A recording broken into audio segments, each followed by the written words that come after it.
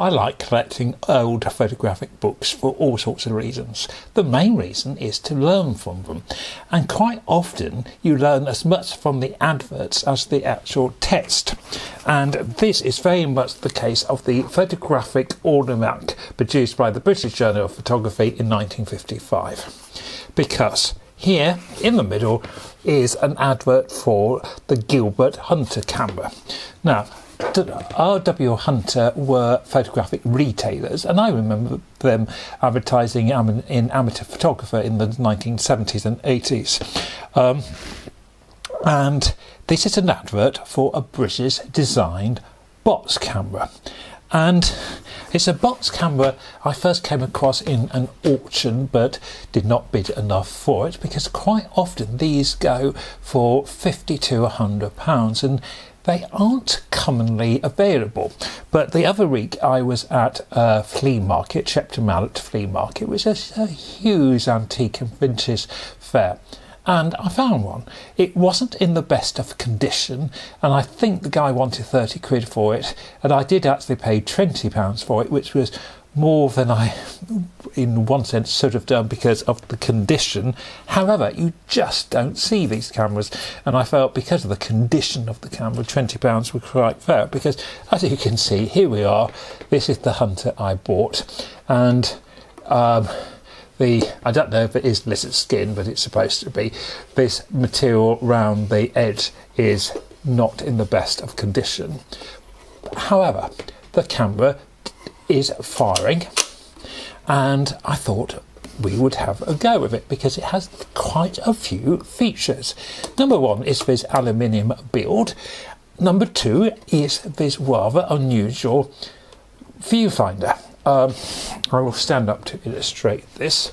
Obviously, a box camera, you fire from your wrist and you look down, and this way obviously we're going portrait, and I turn that round and then the camera becomes landscape, and there's an etched viewfinder, an etched viewing part on the viewfinder, which is portrait when you do that, and then you look in the landscape part when you do this. So portrait, landscape. So that's the first interesting feature. It has a flash contact, second feature. It has some focusing, limited, and there's a little screw thread there. It has what I think is a fascinating feature. When I click the button, I have to wind on, or might have to do a bit of editing. The camera, when it comes out, you load it there, and you see this is curved here, which is interesting.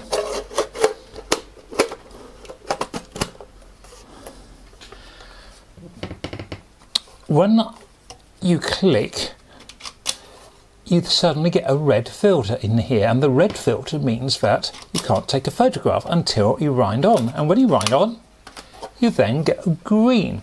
You take the photograph and it replaces the green with the red, and when it's red you can't take a photograph until you wind on. There was a rumour that the police actually used these. I find that unlikely, but they could have done.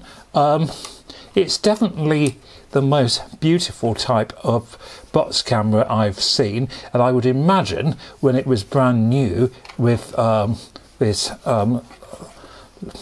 lizard skin around it and the gleaming aluminium, it must have looked very nice. Nice to hold, nice to use, but more importantly, does it still work? As I said, it came out in about this Aldermac here is 1955, so this camera is getting on to be 70 years. Let's see if it still has any life in it.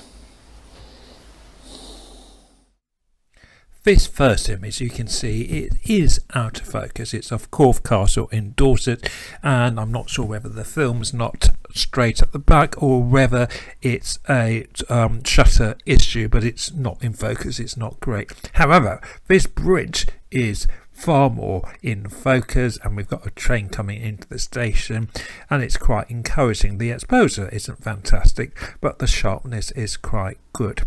And I was really pleased that the next image of this train is sharp. There was a little bit of a problem, I think, on the framing here, but the image itself is quite sharp, so I was quite pleased with this. And then this image is as sharp as anything and as clear.